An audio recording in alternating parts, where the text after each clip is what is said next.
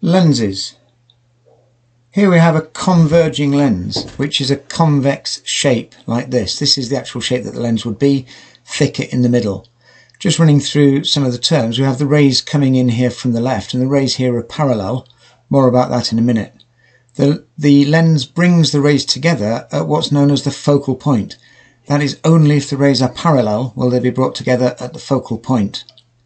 Okay, the focal point is the focal length beyond the lens. So this distance here is the focal length, which is from the lens to the focal point where parallel rays are brought together. We can also have a diverging or concave lens. Now a concave lens is this shape, and I remember it as being kind of like the entrance to a cave going in. And that makes the rays diverge. So here we've got the parallel rays coming in from the left, and they diverge out. Okay, now the rays have not actually come from here. This is a dotted line showing that these are virtual rays. They're not real rays. Light doesn't actually take this path. We just think it has because it's coming out here, and we assume that light travels in straight lines, so we see it as coming from here.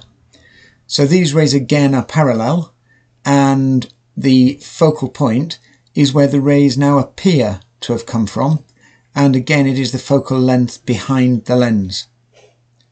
So the focal point is where parallel rays, which are from a distant object, will converge. What do we mean by a distant object? Well, here I've got a torch, and you can clearly see that the light from the torch is diverging, it's spreading out. So these lines I've added are not parallel. But if we go further away, here I've got the same torch, but we're further away from it, and effectively here the rays are almost parallel. As we get further away from the object, the divergence of the rays becomes less significant. The rays from an infinite distance away object would be parallel.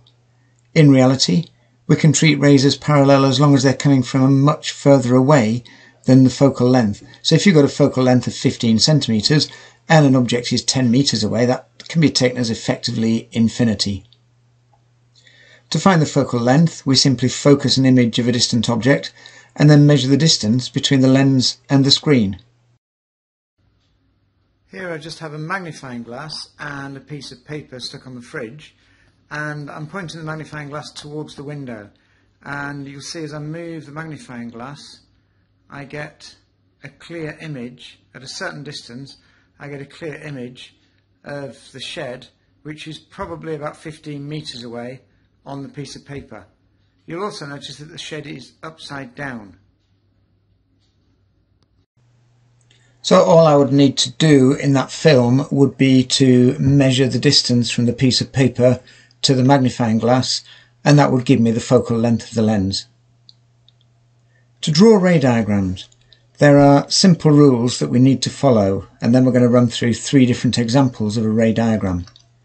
Any ray arriving parallel to the principal axis, that's the axis that goes through the centre of the lens, will go through, or just appear to go through, one of the focal points of the lens. There's a focal point on either side of the lens.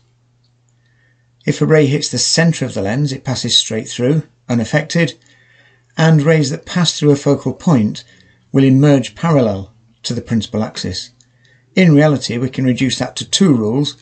Any rays that are involved with focal points will also arrive or leave parallel. And in this case, the rays are arriving parallel and going through the focal point. In this case, the rays are going through the focal point and leaving parallel. So basically, if you just remember that parallel rays are linked to the focal point, and rays through the centre will pass straight through. I'm going to run through that with a few examples now. First, in something like a camera, we have the object here. Objects are usually drawn as arrows, and then we can see whether they're the correct way up or upside down. And this is the focal point at one side of the lens. This is how we draw a converging lens. A diverging lens, as we'll see in a minute, has got this arrowhead going the other way. And this is the other focal point. This then is the focal length, which is the same as this focal length. So, following those rules, we can draw the first ray, which is leaving parallel. It's coming along here parallel to the principal axis. This is the principal axis.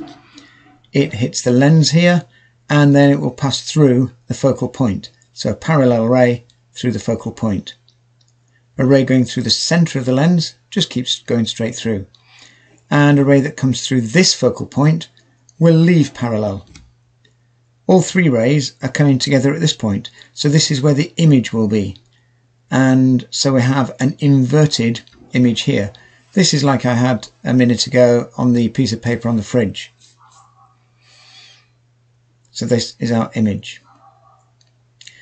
Now, there are things we can say about the image. In this case, the image is real because these are all actual rays that actually travel through here. It is inverted. This arrow is upside down compared to this one. And it's diminished, which means it's smaller. This arrow here, the object, is bigger than the image, so the image is diminished. Another way of telling that the image is real is that the object is on one side of the lens, the image is on the other side of the lens. Now a different situation. This is an object that is within the focal point, for instance with a magnifying glass. With a magnifying glass, here we have the magnifying glass, this is the observer, and the object is closer than the focal point. If you were looking at, for instance, a flower with a magnifying glass, you'd hold the magnifying glass very close to the flower and you would be on the other side. Okay, this is our lens, a converging lens again, and we can do the same thing. A ray going parallel to the principal axis will then go through the focal point. And a ray going through the center will keep going. In this case we can't use this focal point, but now what we do is we trace rays as to where we feel that the light has come from. So these are virtual rays. The ray doesn't really do this. The light doesn't really travel along this path. Hence I've drawn it in a dashed line. But this is where we believe that the ray has come from because we're used to light travelling in straight lines. So now the image will be here. And now the image is bigger than the object. They're both pointing upwards, and these are not real rays, they're virtual rays. So now we can say that the image is virtual, it is upright, and it is magnified because the image is bigger than the object. Now for a diverging lens. This is how a diverging lens is drawn. Our object is here, focal point here, and we're going to be looking at it from here. So again we can have a ray going parallel to the principal axis. It will then come away as if it's come from the focal point. A ray going through the center continues. We can now trace back this virtual ray as if the ray has come from the focal point because it was parallel as it came in. Okay, and now where these rays cross here, we can draw our image. And now this is a virtual ray, and so it must be a virtual image. The image is smaller than the object, and it is the same way up. So you can say that the image is virtual, it is upright, and it is diminished.